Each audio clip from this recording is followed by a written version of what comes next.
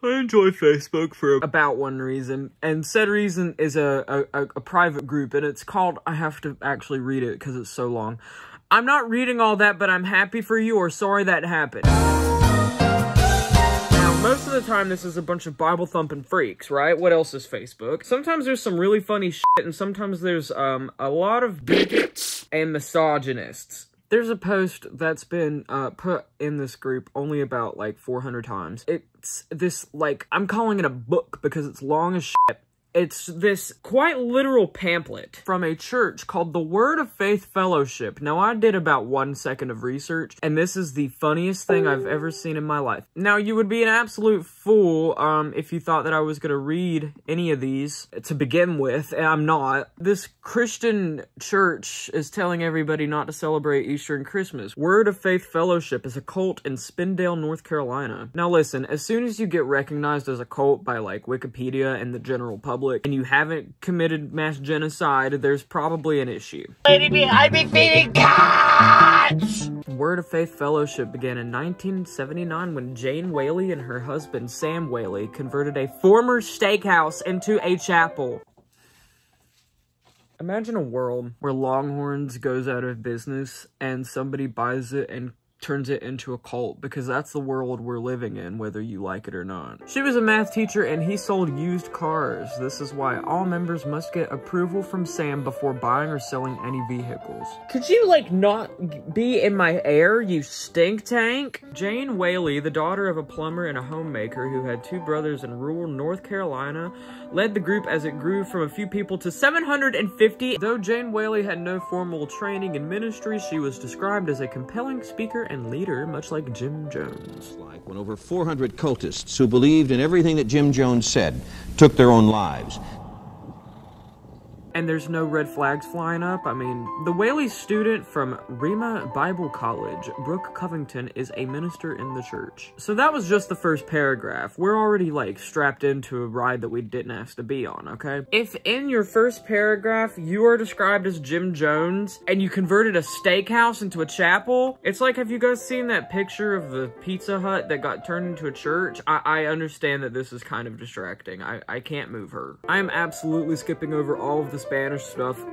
Basically in '88, they opened another f***ing church in Brazil. On April 27th of 2020, an attorney for the church confirmed 3 members have died of can't say that word on the internet.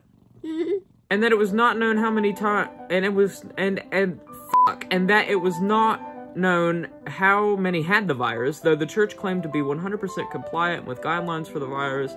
Because Rutherford County, I can't even pronounce the American ones, had over 100 cases, a very high number for the population. Some people blame the church, which was receiving threats of violence. Look, she's grabbing my thumb. Don't send death threats. Don't send violence threats. Don't send bomb threats. Just don't send fucking threats to people, okay? I don't care how much you don't agree with what the hell they're doing. Just don't. She's feeding the stray cats! A 2012 Charlotte Observer article described worship at Word of Faith as ecstatic. Sometimes members hop. Can you imagine just, like, rolling up to church and just having you a good old time, and there's just somebody hopping around like a stupid little frog? Sometimes they speak in tongues. The music and prayer booms through the sanctuary. Jane Whaley said, "God has freed us to be loud." Children are isolated. That doesn't sound very friendly. Children are isolated, monitored, and controlled closely by the church, being educated in the church-controlled school, and prevented from watching television under threat of punishment. Now, I'm gonna be the person who gets made fun of for a minute here. I used to think Jehovah's Witnesses were a cult. I'm being serious, too. This is not a joke. And if you're a Jehovah, I'm so sorry. I used to think Jehovah's Witnesses were cults, and I worked with 2 of them who went to the same church, and I was thrown back. I was slingshotted to God, to Jehovah, to witness the fact that both of them had seen Squid Game. I thought they weren't allowed to watch TV for some reason, or drink alcohol, and then realized that I think that's the Mormons. I don't really think the Mormons or Jehovah's Witnesses are, like, a cult. I consider cults more like Heaven's Gate. Must acknowledge my father. My father is not a human father. My father is a member of the evolutionary level above human, the kingdom of God, the kingdom of heaven. Where he just fucking told them all to wear some Nikes and acided their pudding or whatever. Nonetheless, children are told to display a positive attitude regardless of how they feel, and a song sung within the church has the word, "Happy, happy, happy, happy are the children whose God is the Lord." This is mildly frightening. Similarly, adults are required to smile on command as a condition of membership. Now, I know I'm gonna have one dumb motherfucker come up in my comment section and be like, "I don't see a problem with this. They're just worshiping God." If any church requires you to smile on command as a rule of membership, Don't feed the stop. rules. This shit is insane. This is the thing that I saw in the post on Facebook. Rules is a whole section. I'll read the bottom first. The entire list is 145 entries long. Now, that would be one thing if we didn't have the stupidest rules to ever exist. There are 145 rules on the don't list. They have a do's and don'ts list. The don'ts is 145. The do's, I think, was about 8. Followers do not celebrate birthdays and religious or secular holidays, including Christmas and Easter, because they are pagan. Okay, Christmas and Easter are not pagan holidays. The way that the pagan holidays works is on the wheel of the year. There's 8 holidays. Easter falls around Ostera. They sound the same, but are not remotely the same. Christmas is just out of the fucking picture. I guess would more be around the time of Yule, which is a very depressing, sad holiday. It's the stupidest thing I've ever seen. Congregants do not watch television and movies, read newspapers, or eat in restaurants that serve alcohol. So every restaurant ever? Men and women must swim with shirts covering their upper bodies and cannot take them off in public, not even in their own backyards. Men cannot grow beards. Well, everybody just throw out the fucking Rogaine. Followers are not allowed to enroll in college without permission, and if permission is granted, can only attend alongside other members so their behavior can be monitored. Whaley also picks their majors, and they must work for the church or a business owned by the church leaders once they leave school. At that point, what in the fuck is the point of going to college? Some of these are just like fucking dumb, like the first one. The college thing is so weird to me. It's out of this world. So there is another part of this Wikipedia page. No, we're not done. Abuse allegations. Feeding the cats. Stop feeding. With all good cults comes a good beating. Although a number of critics and former members have described the church as a cult and accused the church of abuse, these accusations are disputed by current members and church officials who claim that through strong prayer, church fellowship, biblical teaching, and encouraging community lives ultimately change. That's the fucking definition of a cult! In 1995, Jane and Sam Whaley denied allegations made by several former members on the TV program Inside Edition. One former student said he had been beaten multiple times by church members to remove a destructive spirit. Other former members described sitting in a prayer chair. Sitting in a prayer chair as former members walked around them shouting prayer. The prayer chair, everybody. It's the prayer chair. The church was investigated by the SBI in the 1990s for child abuse after more than 40 former members told the Forest City Daily Courier and other news outlets what they believed had happened there. No charges resulted. In the year 2000, a woman testifying in a child custody case said her 1-year-old son was subjected to blasting or standing in a circle and loudly praying, sometimes for hours, in order to drive out demons. She also said her son was beaten enough to cause bruises. Jane Whaley, asked about discipline at her church, said God wanted children to be beaten if that was necessary. Whaley cited Acts 2:2. Is that how you even say that? Acts 2:2. Whaley cited Acts 2:2 to justify disciplinary practices, members said. Now, here's the problem with that. It's definitely one of those gay is a sin types of deals, where they took one little part of the Bible and was like, hey, maybe I can, like, make up some bullshit and see if people believe me, because here's what Acts 2:2 entails. Suddenly, a sound like the blowing of a violent wind came from heaven and filled the whole house where they were sitting. That's it. That's Acts 2:2. That's it. She used this as a way to abuse children, violent winds of God, sky farts. Jane Whaley was convicted of a misdemeanor assault in 2004 as a result of an incident 2 years earlier where former member Lacey Ween described blasting by a group of, she really calls it blasting too, that by a group of members followed by the assault of Whaley. Ween was suing the church for $2.5 million in a separate case. After 5 years of appeals, the conviction was overturned. Another former member, Michael Lowry, claimed to have been beaten and held prisoner in 2011 to drive out gay demons. Former member Jamie Anderson said he joined the church at age 4. Many former members described his treatment as some of the harshest anyone has suffered.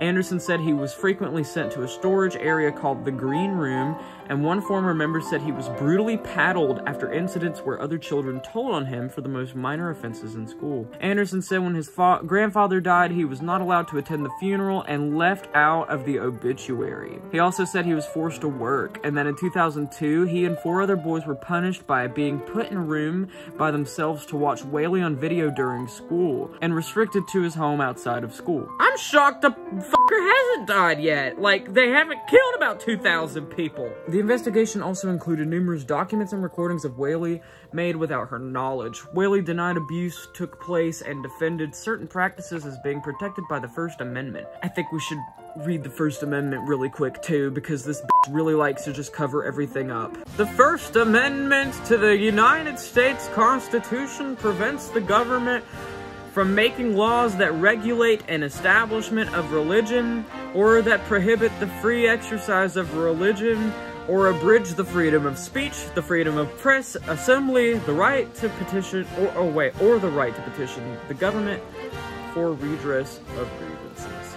It was adopted on December 15th, 1791 as one of the 10 Amendments, I almost said commitments, that constitute the Bill of Rights. The Matthew Fenner case. Stop beating the cat! This is under abuse allegations. In 2017, Matthew Fenner testified that after he and his family joined the church in 2010, he witnessed members being shouted at for hours to remove demons. In January of 2013, Fenner was allegedly beaten for 2 hours to break me free from the homosexual demons, he said in a police affidavit. He said he escaped to the home of his grandparents who reported the incident to law enforcement. Fenner tried and failed to get law enforcement agencies, including the FBI, to pursue the case. Because Fenner persevered, 5 church members were indicted on December 2014 and charged with kidnapping and assault. Fenner and his girlfriend at the time of the alleged incident, Danielle Cortez, testified in the trial. If I wasn't reading about Brazil, one person was going to be of Hispanic descent and have a name that I can't pronounce. In May of 2017, Brooke Covington, with whom Fenner lived with before his escape, became the first Word of Faith member to go on trial. Because the jury foreman shared documents that were not supposed to be made public, Superior Court Judge Gary Gavinus declared a mistrial, and a new trial was scheduled for September 11th of 2017. Robert Walker was scheduled to appear in court in October, but his case and those of Sarah Anderson, Adam Bartley, and Justin Covington were moved to January 2018. Now here's the part of the video where I might get taken off of YouTube, and you know what? I don't give a shit because I'm still losing subscribers. Fuck this entire platform. A month later, on June 19th of 2017, Matthew Fenner's grandfather, Robert Marvin Rape, that was his real last name, was found dead in his yard from a gunshot wound to the chest. With the North Carolina State Bureau of Investigation's assistance, District Attorney Ted Bell determined the death was suicide. So this isn't a great group of people, but what I love is how that was under abuse allegations. Other charges. No! Beat of the straight kids!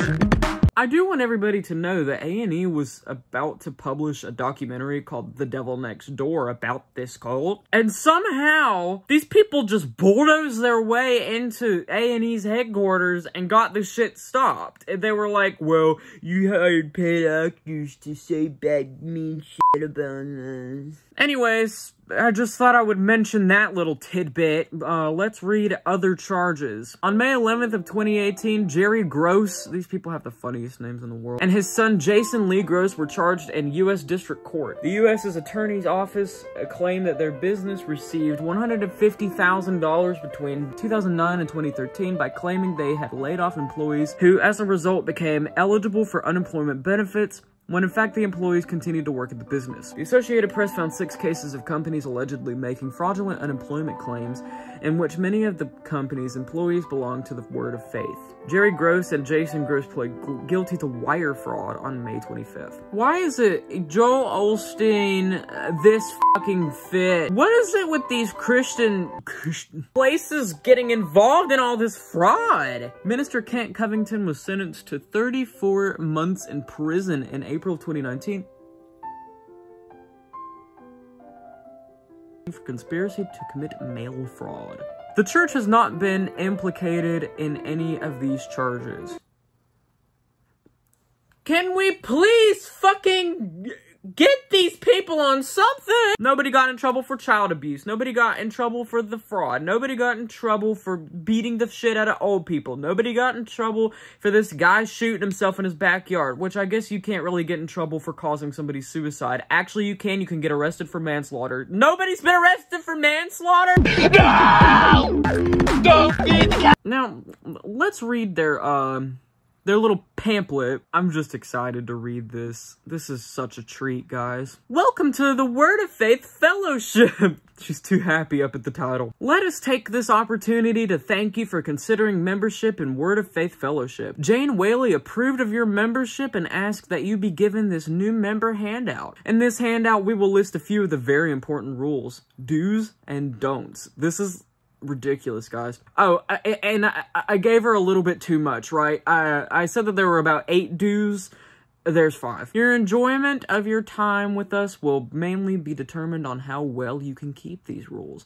Now, I don't know how anybody's supposed to remember these, and I don't know how anybody's supposed to, like, get called out on half of these, but here we go. Also, there's a person in the comments who said, definitely a real place and 10 minutes from my house. Don't drive up to it. There are guards. What is it, a fucking fortress? Okay, here's their do's. Number 1. You will be required to attend every service.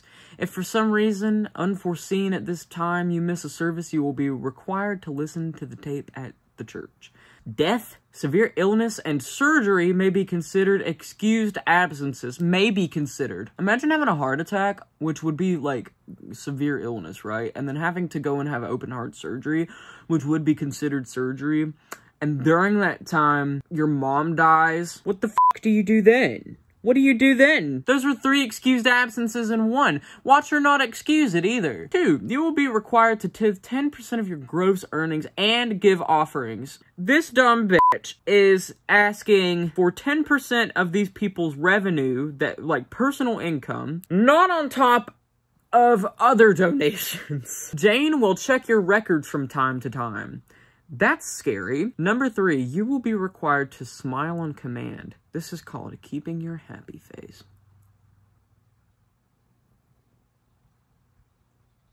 I can't even smile on command. 4, you will be required to participate in group work projects. Enjoy it.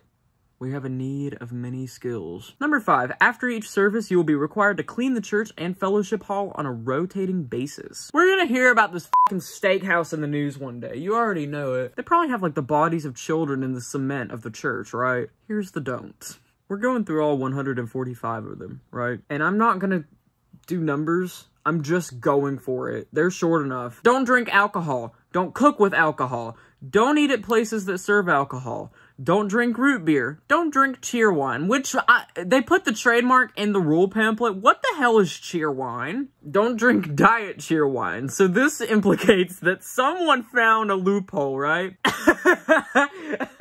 And said, Oh, well, you said that I can't drink cheer wine. You didn't say anything about diet cheer wine. That shit's so funny. Don't drink ginger ale. Don't smoke cigarettes. Don't dip snuff. Don't chew tobacco.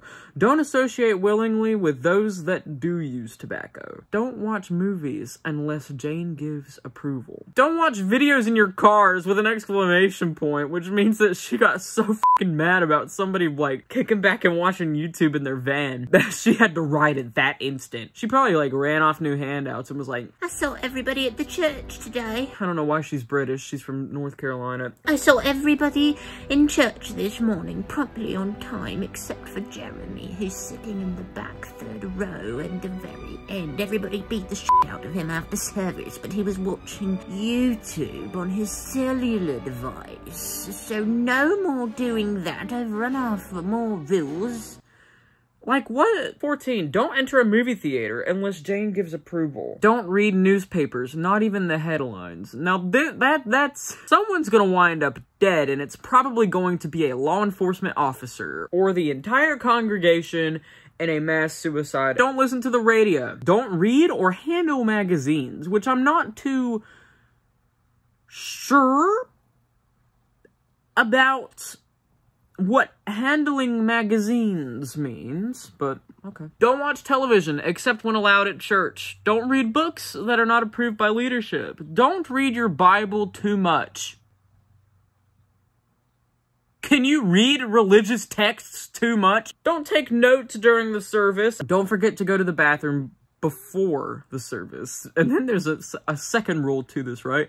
Don't get up and go to the bathroom during a service! Don't bring knives of any type on church property. We're forgetting one of Jane's little amendments here. The Second Amendment to the United States Constitution protects the right to keep and bear arms, especially in North Carolina. I ain't never seen more places that will let you have a gun, or a knife, or a scalpel than the Southeast United States. You will see people packing in a church, at your grandma's house, at a family function, at a baby shower. Don't be late for a service of function. Don't park alongside the left side of the sanctuary unless you are approved. Don't park in the spaces closest to the back steps. They are reserved for parents with infants. Don't park in the first spot along the front sidewalk. It's reserved for those on watch? Don't park along the street. Use the field only when not raining. Don't park on the drive. Don't park fucking anywhere. Walk to church. Don't drive your car with expired tags. You will be reminded. The men's dress code is don't wear a color of dress shirt except for white or light blue. Now this shit's just funny because she puts it in the most passive-aggressive way. Women, don't get your heart set on a dress until you check with others to see if anyone else has that dress. You may need to return yours. Don't look around at others when you're supposed to be singing. I'm sorry, what am I supposed to do? Now this is just insane to me. I don't fucking know what this means. Don't close your eyes when singing. You could give over to a religious devil. Don't stare at visitors. Don't bring your cell phone into a service. Exceptions are rare and you will be told when you can bring your phone into the service. What the is the exception to bringing your cell phone into a service, Kahoot? Don't bring visitors unless you tell someone in the office so they can tell Jane. In my opinion, in my general opinion, I don't like church. I just don't. I'm not a social person. I don't like speaking with others. I definitely don't like singing around other people. I don't like having to get dressed up to go do anything. I just don't like church. It's a bad experience. Church very quickly becomes a cult when you're not allowed to bring visitors. I thought, like, a church's main goal was to, like, give money to Honduras and, like, get some asses in some seats. And you're just, like, not allowed to bring a friend unless you go to Jane first. Don't put large amounts of cash in the offering unless it is in an envelope. Don't complain when the offering plates are passed more than once. I sure as hell would complain, because you know she's expecting money to go in that damn plate every time it's sent over to you. Don't bring snacks of dark drinks or chocolate. We're almost halfway there. Don't chew gum in the sanctuary. Don't fall asleep during the services. If you get tired, take your Bible and stand up in the back of the sanctuary. Don't wear muddy shoes or boots into the sanctuary. Leave them at the door outside. Don't leave your tissues after services. Place them in the trash. Don't leave coats, Bibles, or personal belongings in the sanctuary. It gets locked after each service. Don't touch the thermostat. Don't wear or own anything with Nike on it. Nothing. Don't wear high-cut boot-like tennis shoes. Men, don't wear solid white tennis shoes. Why men? Why men? 73, don't go swimming with boys and girls together. Men, don't allow facial hair to grow. No beards of any type. No pork chop sideburn. Don't let your hair get long. Don't interview for a job unless it is under authority. Don't accept a job unless you check it out with authority. Don't make plans for college unless you have Jane check it out. Don't sign up for classes unless Jane Whaley or leadership checks out your schedule. What the hell happens if you're not allowed to, like, do science class because it's against the rules of God and you just can't graduate high school now? I don't know who died and made Jane God either, because apparently she has the biggest say-so in everything. Don't buy a house unless Jane Whaley can check it out. Don't even make an offer for a house unless Jane can check out and get a feel for the neighborhood. Don't decorate your house unless Jane or her helper can help you. Don't buy a car without checking with Sam first. Don't sell a car or truck without checking with Sam first. Don't assume you can go to the funeral or a wedding of a family member without checking it out and or someone from the church going with you. Don't celebrate Christmas. Don't give gifts to others unless you are under authority. What the hell does that mean? Don't celebrate Easter. Don't celebrate other holidays. They just didn't even... Don't eat turkey on Thanksgiving. Don't have bumper stickers on your car. Political season is an exception. Don't play games on your computer.